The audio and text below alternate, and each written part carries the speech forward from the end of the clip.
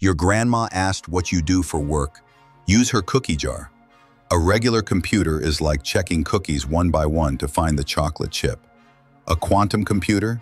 It shakes the jar once and knows exactly where every chocolate chip is.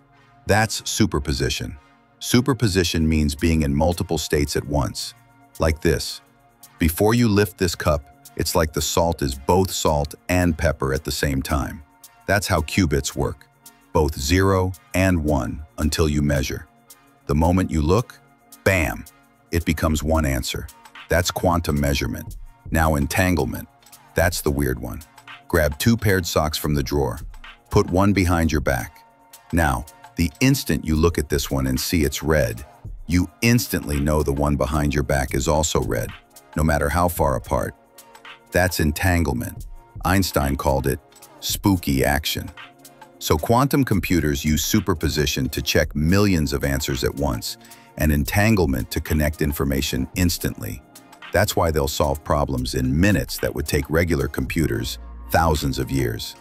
Now Grandma thinks you're a wizard. Mission accomplished. Follow for more quantum tricks that'll blow your mind.